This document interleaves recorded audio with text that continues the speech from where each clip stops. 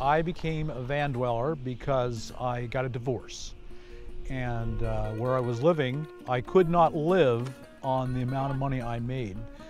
I used to drive to and from work every single day and drive past this old beat up contractor's box van. And one day I looked at it and thought, I could live in that box van. So I pulled in, it was $1,200 and it ran good. It was just so ugly the owner was ashamed of it. I bought it, moved in it that night. First night I threw down a backpacker's pad and slept in it, and I was going through the divorce, and I literally cried myself to sleep that first night, and more than one night after that. And just, you know, here I hit bottom. I lived in that van for 6 more years in Anchorage, Alaska. And then a very strange thing happened.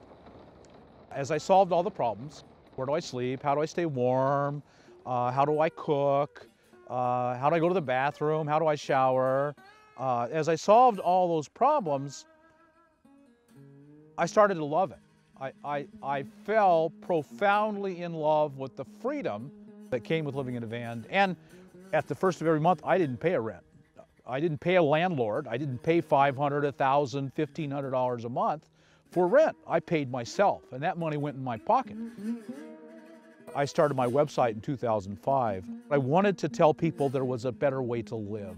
And so I started my website, cheaprvliving.com, to tell people, here is an alternative way of life that's far better for many of us than what you're living now. And in 2008, when the economy collapsed, I had already started the website and it just exploded. I got literally thousands of emails and comments. People have been evicted from their homes and were coming to me, what do I do now? I have to move into my car and I don't know how. Can you help me?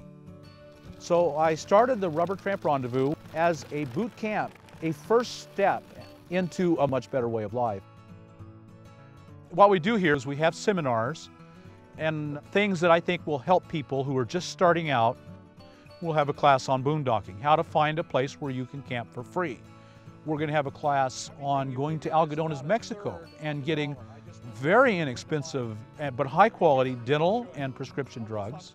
One trip into Mexico, you'll walk out with a new crown in your mouth that you got super cheap. You'll walk out with a new pair of glasses, and you'll walk out with at least a 3-month supply of your prescription meds.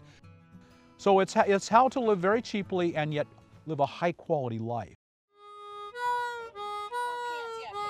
People come, they learn, they make friends, they make connections. If they have need, their needs are met.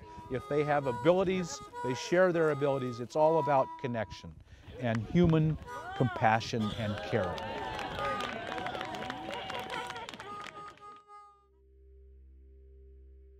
Something happened to me when I decided to live in nature.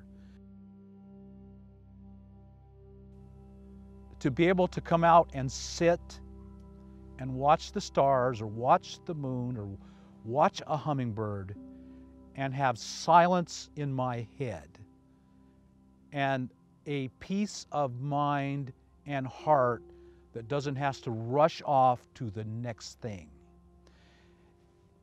And that's amazing. But beyond that, I have developed an empathy that I never could have thought I was capable of. I was just an average guy. You cut me off in traffic and I was going to curse you and chase you down and beat you up.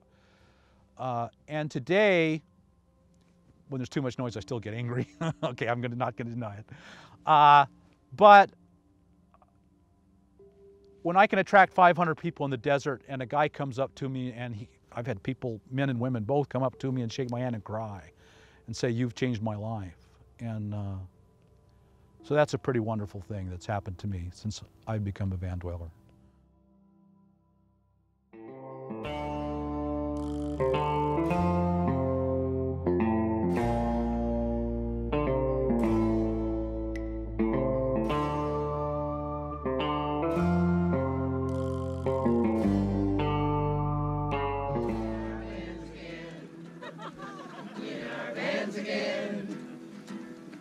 Going places that most haven't been. Going places we may never go again.